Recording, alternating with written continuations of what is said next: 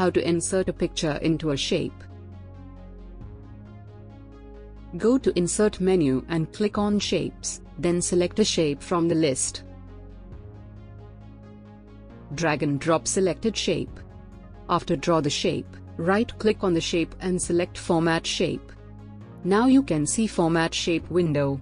From here click on Fill option and select Picture or Texture Fill option. Then click on File for inserting picture into the shape. Select picture from your computer and insert. You can adjust the image width and height from the offset option.